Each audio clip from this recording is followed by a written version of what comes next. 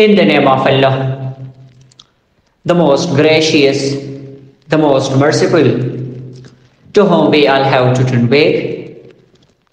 Honorable listeners and respectable audience, you know that we have started a series of linguistics.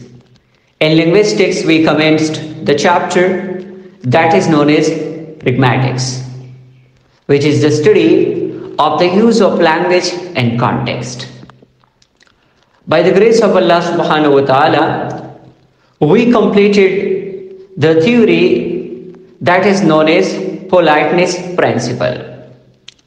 Today, I am going to teach you another important theory and pragmatics, and that is known as cooperative principle.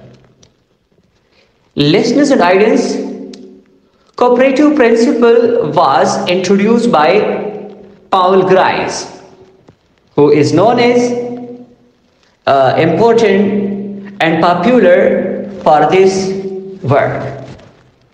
Remember that Alamgir is eminent and popular linguist and philosopher in the field of pragmatics and linguistics. He is best known for the two theories, cooperative principle and theory of implication. He developed and introduced cooperative principle in order to that communication and conversation become understandable and relevant. The basic purpose of cooperative principle is that whenever the speakers they communicate, so their communication can be relevant and understandable. And the next important point of cooperative principle is that to overcome a misunderstanding in conversation, so that the message can be inferred properly. Listeners and audience, whenever we are coming to the further detail and explanation of cooperative principle, there are four maxims of conversation. There are four maxims of conversation which was presented by the maxims were presented by Alamgir, and that's why they are also known as four maxims of conversation.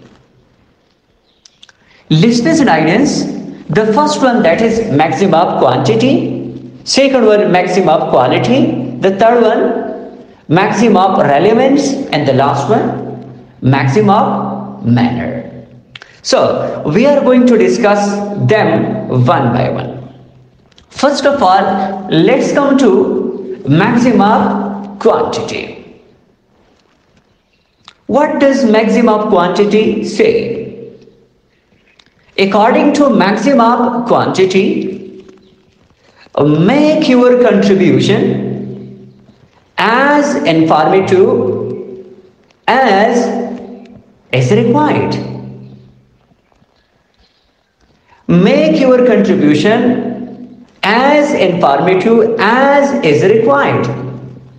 Do not make your contribution more informative than is required. What does it mean? It means that provide information as is necessary. Do not provide more information than need. Do not provide information out of need. And I think it will be more clear when I provide two examples. Like the first example is related to when a person is following and acting upon maxim of quantity. For example, a person asks you, who is your favorite poet? So if you answer according to the maxim of quantity, So the answer would be, my favorite poet is Allama Muhammad Iqbal. Now, what would be the violation of maximum of quantity? If a person asks you that who is your favorite poet, and you say, I study and like many poets like Khushal Khan Khattak, Abdul Rahman Rawa, Ghani Khan, and some others. However, my favorite poet is Allama Muhammad Iqbal. So you are violating the maximum of quantity. Okay. Then we have next maximum, that is this is the maximum of quantity, yes. Then we have next one, that is maximum of quality. What is maximum of quality? Maximum of quality says that make your contribution one that is true.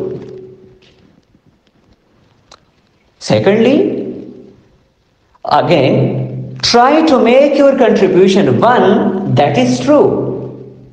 And secondly, do not say what you believe to be false.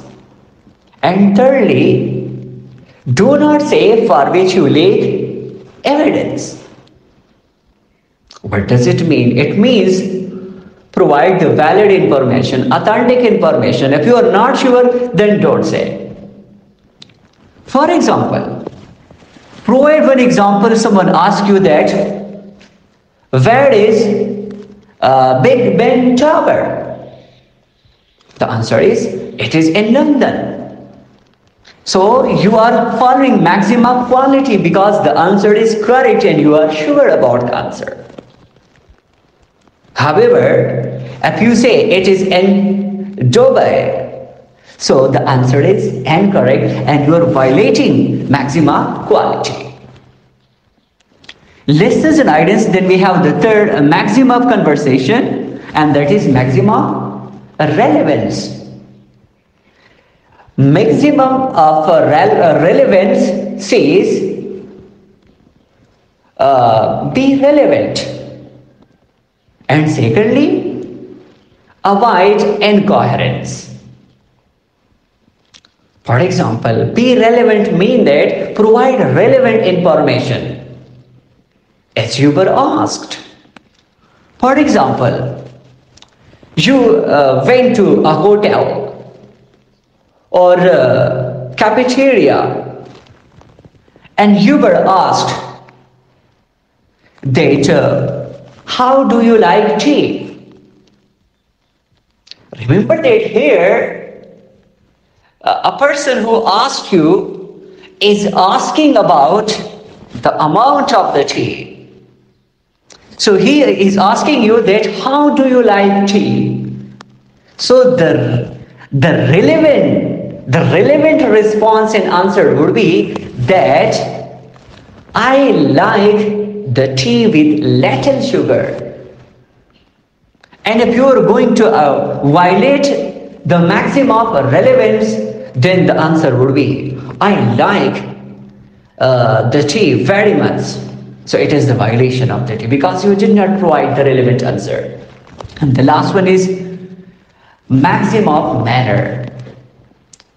According to maximum of manner, avoid ambiguity, be brief, and thirdly, avoid obscurity. Avoid obscurity of expression. For example, someone asks you that how can I meet you quickly? So the relevant answer is run and get a bus. Here one important point must be that your response and information must be in proper and chronological order. You must be Your answer must be in sequence, in proper order. So you say that run and get the bus. But if you say in this response, if you're violating the maximum manner, you say, what would be your answer? You will say, instead of run and get the bus, you will say, get the bus and run. So it is the violation of it. As I told you that your response must be in such a way where there is no ambiguity. For example, you ask someone, or someone asks you that did you enjoy the party?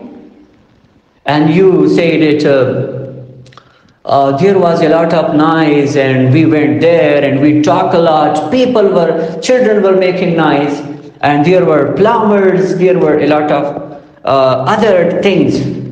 So you did not answer according to the maximum manner, because ambiguity is there. Just answer as it was questioned. So hope that this topic is clear to you. Thank you.